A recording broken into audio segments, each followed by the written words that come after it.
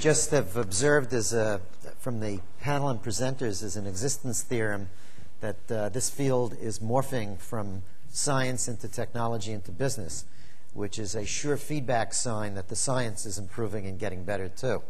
Okay, I've also decided that I don't think I'm going to make being a moderator as a next career for me. But I do want the panel to come join us. We do have a hard stop at 6:30. And I do want to hit a few key questions that'll be fun to cover from what we've seen and heard. As they're seated, I'm going to start literally with Lloyd and with Paul, the last two presenters. And, you know, the enthusiasm of entrepreneurs is unbounded. Steve's still with us. That's good. So he's very happy and smiling. And anyone who comes up with a way to suppress the enthusiasm, which nobody wants, i.e. limit the amount of time, let us all know about it. Anyway, that was sensational, guys. Let's start with your point. You guys, the last two speakers, the last two companies, both in the neuroscience and in the technology sense, work with senses. Surprise, surprise, evolution. You know, hundreds of millions of years. What did that start off with? It started off with sensory transducers. And sensory transducers moved into pre-processing, and pre-processing ultimately through thalamus and cortex and so on. So the point really is kind of twofold. When do we think that things like artificial retinas, artificial cochlea, Cyrano's, Enos will be realized? And is that the path? In other words, the path can have killer apps in other directions, and the science can take it in other ways, cognitively, as James Anderson was talking about, if a device that gave cognitive and decision-making things could happen. So will the evolution of machines happen the same or differently as the evolution of us here today? Why don't we start with Lloyd and Paul and then move to the rest of the panel? Shall I begin? Well, like I said, there's a lot of different approaches, and it's clear that the direction that I'm pursuing is going in the direction of starting with sensory processing. However, I see a lot of activity indicating other ways to begin, search engine approaches, other kinds of devices. So I would say it's going to be a war that advances on many fronts, including that one. Great. Paul? Well, I think the answer to the first question is that we've seen a product.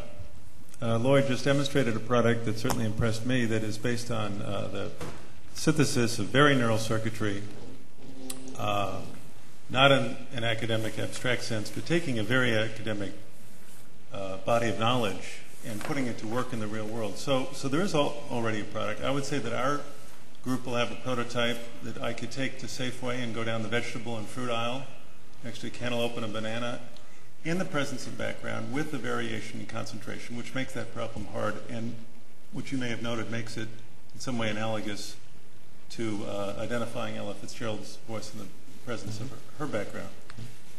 So the products that are based on sensory machines are already here. In Lloyd's case, will be here soon. The question that I think is provocative is what then find? I think that's 1.0. I think 1.0 is already emerging. What's 1.1? What's the next step where you have not just primary sensory recognition of the most basic sort, but where you have a second-order processing step and with which you gain a deeper knowledge, something that may involve a prediction of where you are, what the context is, what's going to happen next. Things that I think are related to Jeff and Dilip's more abstract efforts. So I think the answer is that devices can already be built, are already being built. And at the next conference or the conference after, I hope that we'll see the next layer. Two questions come out of that. Steve, I'm glad you're taking the mic. Where do you see the killer apps going to come from? We're all interested in hearing that. Neural circuits, first applications, and also are large companies going to reinvent themselves in this area, or is it only going to be the little guys which you duly support and are interested in that are really going to make the initial breakthroughs? Sure, and I want to also build up Paul's point, but I'll take the softball first. Of course, it'll be the little guys. It always has been and always will. For any disruptive change, that is, He helped organize it. I tried, Dilip. I tried Dharmendra. For the disruptive change. Not all big opportunities, but those that will re-engineer the playing field. But segueing, I'll try to get to your question about the opportunities. There's one intuitive way in which I reacted to your comments in your first question, which was that when you look at the sensory systems as a place to start, one of the reasons I think intuitively is the best place to start is the interface.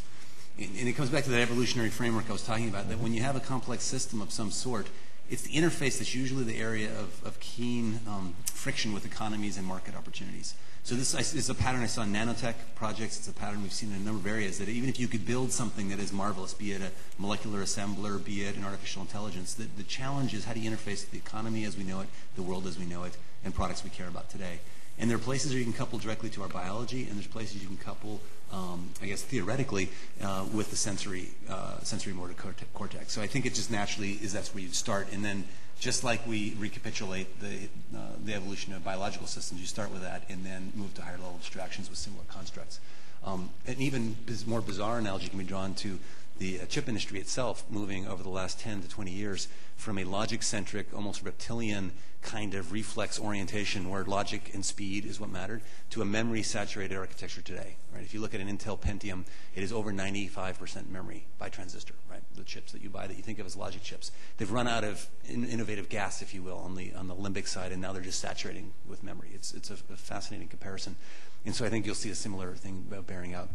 For the questions of applications, I think it's going to play out exactly like you've seen. Entrepreneurs lead the way. They have much more collective wisdom than any investor could. And so we look to them to inspire us rather than think that we know the answers. But so I can make a short-term, highly confident prediction that the sensory systems, be that olfactory, vision, and auditory, will be the near-term opportunities, and that'll take a good 5 to 10 years to realize their full potential. So the audience has people, and as well as the panel, that are potential entrepreneurs. How do they approach the venture capital world, presumably angel round people? How and when does that happen? It sounds like it's not too early, although some of the companies up here have obviously been going for quite a while. Do you think it's good to go? Well, it differs a lot by context. The only generalization I'd make is that the comment you heard from Lloyd is spot on, that investors, they're the short attention span theater. And 3 to 5 years is really pushing their limits. I like to think long term, but it's translated to sort of guiding principles about industries to look at and opportunities to pursue and visions of entrepreneurs. But the businesses we invest in need to have a path to revenue with customers within a 3 to 5 year horizon max. And usually they have this conundrum of how can I engage with customers and grow my way to a huge future opportunity. So, the big, bold vision is important, the 20-year vision, the 100-year vision even in some cases, but that can't be the business plan. There has to be some stepping stone along the way. Tony, how do you see the impact on brain science? In other words, this technology happened. Please, all of you comment, because you all come from the brain science research community. How does that flip back? Are there benefits? Do you really get stuff on the brain science end that you learn and happens from what's happening as the technology goes out?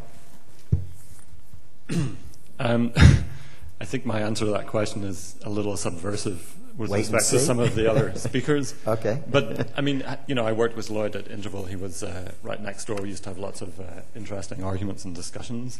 Many things we agree on, but I think there's really something that I disagree with him on. I think the timeline of 2025, the time when we will have human capacity, marches forward on average at the rate of time, and we never get there. And the reason is that what we do get is we get faster and faster computers, and we get really much more whizzy demos and things like that.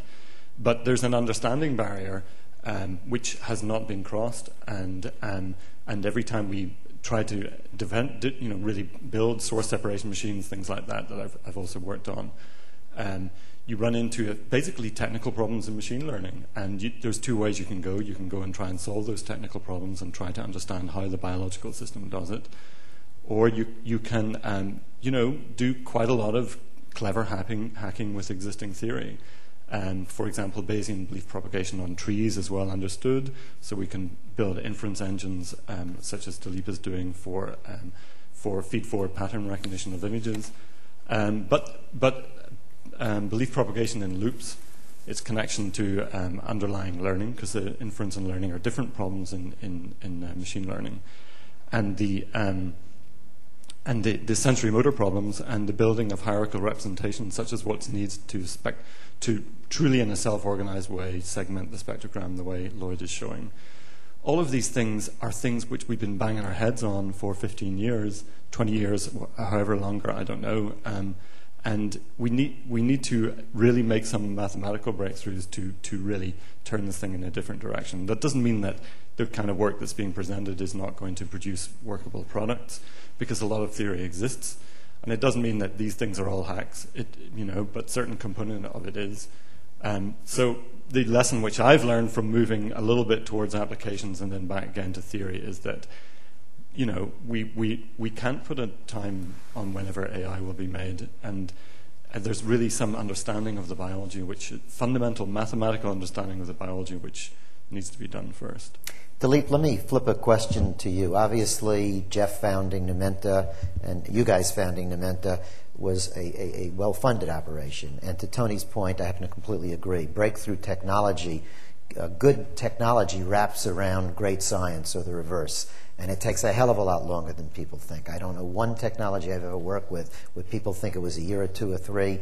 It was about 10, every single one of them that I had mentioned. So where are you, if I asked you from a business plan point of view, from real progress, from revenue coming out, where does the world of business, which is a nonlinear and complex combination of human beings and technology, where are you guys now and how is that happening? Okay, first I have to say that we are not concentrated on building human level intelligence. Okay, we have a route where we think interesting applications can be built with our existing technology. So we don't it's not about like language understanding, for example. It's for example, with our existing technology, we can model spatio-temporal processes.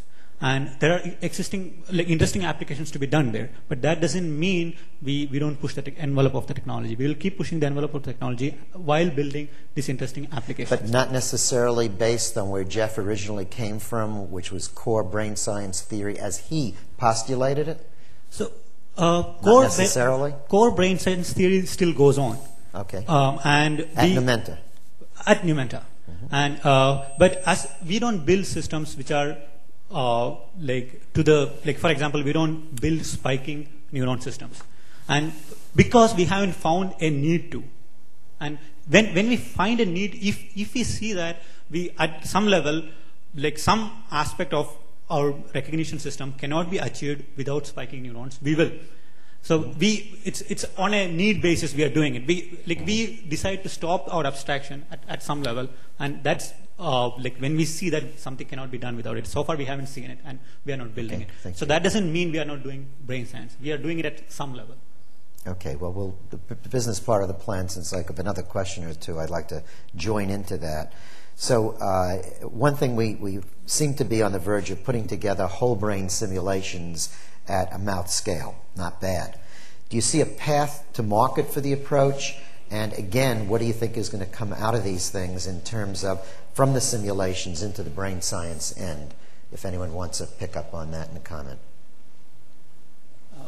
Okay, so when I look at these experiments, I'm baffled in the sense that I get confused about what to derive from that. That's my personal opinion, because I go into something with a hypothesis. Like I go into an experiment as a hypothesis testing process. I don't go free of hypothesis. So it's my personal opinion that but clearly the scientists working on those experiments know what they are doing, and they have their own hypothesis and they know what to derive from it. But I don't. So I won't as much address the fascinating mouse level blue gene simulation that Dharmendra showed us yesterday. I don't understand it well enough. It was really the first time I've seen it, and I look forward to visiting there and learning more about it. What I would say, though, is that there is a fascinating field that's fairly well developed that many of us may not be aware of, that I think can fuse with our field to take us to the next step in precognition. Forget about cognition. Mm-hmm. Evolutionary robotics, which started in the early 90s, late 80s in England, is a branch of computer science or engineering, if you will, where you have a system, either virtual or real, with sensors and motor effectors and some interneuron system, the connections of which evolve. It's placed in either virtual or real sensory motor environment and given a fitness function, meaning you chase light and you avoid obstacles, or you make some definition that corresponds to its survival. And you then have an evolutionary algorithm to alter the sensor properties, the effector properties, and the connection properties. Now, the weakness of that field, in my view, I think is terribly promising for our way forward. The weakness of it is that they use non-neural components. It's neural like a neural network is neural. You've got connections and simple sigmoid nodes, and that's the system. What we're going to do, what we believe is the way forward, is to take that approach with a sensory motor creature in a virtual or real sensory motor environment with some goal, to find food and to avoid things that are bad for it in the presence of obstacles. It may be that kind of a framework would allow the emergence of the sensory motor coordination that really underlies intelligence. Not with cognition, but maybe with a secondary association area in the sensory front end, which is another layer past where we are, and maybe a premotor and motor area. I could see systems like that. I can't say that's the only approach, but I would advocate that as a fruitful approach that we're equipped to put in our sights now. Many of the comments that we're hearing and discussing seem to go to the issue of what I see happening now over the next 3 to 5 years and has been going on, of what a lot of people call augmented cognition. In other words, let's augment the human being with computing capabilities, tools, additional sensing, and enhance. And then on the flip side, you go out 50 years with Kurzweil saying, right, wrong, and indifferent, that we become spiritual machines and machines will surpass humans. Anybody want to comment further on that? I won't even call it a dichotomy. It may be a continuous stream. But I'm looking for some comments on the notion of what we seem to see emerging now and what some people think is going to be, I would say, only 50 years toward, for lack of a better word, a spiritual machine or whatever. Anyone further want to comment on that? Steve, you seem to be nodding your head, so you got caught. It sounded like you had something to say. No, I mean, I think there's obviously a number of neuronal implants that are already well underway, from the cochlear implant to a lot of research. The BMI guy, he's not here anymore, is he? Our panelist. That's right. Okay, so yeah, he would have been obviously the best person to speak to that. Yes, he would have been. I have a few questions on pretty BMI. amazing work that we saw there with the primates. And obviously, because of the plasticity that one has in the representation of those inputs, it's sort of a natural place to hijack. And the human mind is obviously, and I mean, you guys know this better than I do, has a remarkable ability to welcome these prosthetic extensions to oneself. And so, whether it's medical research to start or military-funded research, I think there's a lot of potential there. Does that work migrate or naturally segue into what Kurzweil's talking about? I'm not sure if I see the direct connection as clearly. There seems to be a pretty big leap for non-destructive brain scanning that's very different, that would be necessary for Kurzweil's vision to play out. And so, I think it's more likely the bonobos will be uploaded long before the humans. I'll just come back to that point. And, I think this will take a little bit longer than expected. And Tony, then we'll never look back. Tony, go full circle back to you on a question which is really at the core, the essence of the conference, and it's very wide-ranging presentations. What do you think future computing system architectures have to gain from insights from brain science down to the neuronal and molecular levels? Again, it's kind of a reformulation of the same question. I know something you're interested in. You might want to pass the ball to somebody else, but it certainly joins two very major issues that we saw presented here today. Right. So I guess this question relates to molecular computing and smart matter and things like that. Like I think that material science research nowadays is very interesting, and I know there's some of that happening at IBM. If I was advising somebody what to do for something in 30 or 40 years' time, not in 3 or 4, I would be trying to break that Turing cut-off level and to get use the functionality at the bottom. So we've got these things called quantum computers which operate in the wave function. We've got the Turing computers operating on the bit state vector. There's a lot of intermediate structure which is essentially what's spanned between the atomic level and the cellular level. So what is the capacity of that? I don't think you can say that in 20 years' time we will have human capacity because nobody can measure the density information processing, effective information processing happening in the cytoplasm. But and so I tend to agree more with Steve that that it's going to be a bottom up. You're never going to get it if you cut off at the bottom, right? But it is going to be bottom up and top down because we can always put boundary conditions on things. We're going to have out of control machines, but we have in control humans, right? So we're probably going to control the machines the same way that we control the humans, which is by television or something like that.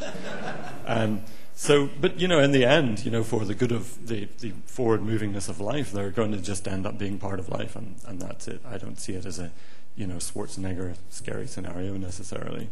It's just, but to do that, we've got to do that 4 billion years of search in some way, or else download it from the genome, because that's been 4 billion years of parallel combinatorial search to produce the bag of proteins shapes that works well together, and that's really what's that, and even the physics beneath that is what's driving our capacity. And I think you're right. Deluded to say that. Kurzweil talks about the neural features as if they're like 4 or 5 things that we can write down, but those things are fictions. Yeah, the brain science and the technology don't necessarily equate, even though they look good. Paul, comment, and then I want to put 2 last questions on the table for one reason. As people peel off to reception or whatever, with a comment, Lloyd, if you're going to have Ella up there for investors, my only suggestion, because that was sensational, some wine has to go with it, okay? Except that they may invest the investor in the entertainment. Paul, comment, and then I'll put 2 on the table to start, and then everyone can continue discussing it later. I know we have to clear out. I'm going to break the pattern. First of all, I'm going to let Jerry know that your car is going to be waiting now. Yes, I've got a problem. And you may want another flight. I'm going to pose a question to Lloyd because I want to get his take on something that we've been tossing around, but he hasn't weighed in on yet. If you'll allow me, Jerry, you don't have to tell us. I'm not asking you what audience is going to do next because it's a private company, but you're a real student of real biological neural circuitry. You put it to work at, let's call it 1.0, which is genuine, tough sensory processing in the real world. Not something that would be revenue-driven, not audience's next quarter's business plan. But if you wanted to take a baby step towards cognition, what would your next step be? Actually, that's quite an easy one. We do have a product roadmap, and what you saw in the product demonstration with the 2 mics and the very simple approach to locking onto the voice that's close to the primary mic, that is a very small subset of a much more complex stream separation system that we built. The product roadmap that we have is now basically harvest more of the things that we've already built and productize them. So the general approach of building a full stream separator and then commercializing that has already begun, and we've already got a very nice headway already done. So the answer is pictogram, essentially? Yes, essentially. Yeah, locking onto the key voice with fewer and fewer constraints. But is that a step to cognition, or is that just a better acoustic discrimination? Well, I would say in a limited way that it's both. It certainly represents a product advance, a more saleable, more general product. However, the machinery that we had to build for that demonstration, in my opinion, is remarkably advanced. And I'm referring to work that was done by members of my team, Stephen, David Klein. These guys have built a functioning stream separator grouper, and in fact, it is actually based on machine learning principles, Kalman tracking, sensory fusion across the different representations. but I haven't been able to give any visibility into that. But part of the audience's strategy is to do the science and try to do it as well as we possibly can, and to allow that, as our VP of Sales refers to it, is sort of create this reservoir of technology from which we can then harvest things as we are mature enough to bring products. Steve, as you well know, there's a learning curve to introducing a product. All of your companies have to go through that, and we're going through that now, actually supporting cell phone makers, pulling on them with wireless carriers, and dealing with ITU and standards. There's a whole business learning curve as well as developing the I suggest, Lloyd, having experienced it and seeing it in other companies, that is what a few people mentioned is going to take a huge amount of more time and effort than you'd think, that interface. Yes. Anyway, my last question, just to open it up, is, and you can't do all of those, you can't do frequently great science in a corporate environment, and it isn't even just quarterly related or profitability related. That's why universities like this are a major part of the game, to have, separate goals and so on that are core focus. So, as a last question to discuss over wine, is this field, either on the neuroscience side or on the computer science side, and the convergence that's going on, is it going to happen and grow by evolution or by revolution? In the sense that there is certainly going to be step-by-step, there's certainly going to be breakthroughs, but is an Einstein needed to make the difference? Okay? Is there something here going on that you need an Einstein to make the difference, or will it be step-by-step with brilliant, hard-working efforts, as we all understand? Anybody want to take a crack at that one? I'll tell you that I think that the field is full of revolutions to come, one after the next after the next. Really very little has been accomplished. I mean, let's all face it, all those of us that have pursued the study of computational neuroscience and neurobiology, we know that it's just the very teetering baby steps. Jerry's sponsoring efforts to get to move that forward all over the country. But really, it's the very earliest pre-kindergarten days. And I think that means that the terrific killer demonstrations of neural circuits functioning, one after the next, are going to come, and there's going to be, my view is that there's going to be just revolution after revolution, of which we've seen very few. But as Steve pointed out, there's an existence proof, or maybe Jerry did, that we know that neural circuits can do extraordinary things. Watch a hummingbird dart through trees, stop, look, do something, move on. That's a bean-sized physical circuit, isn't it? So there will be dramatic revolutions. Most of them have not yet happened. Let's continue that over wine. I want to thank everybody. Hopefully we added some clarity and insight.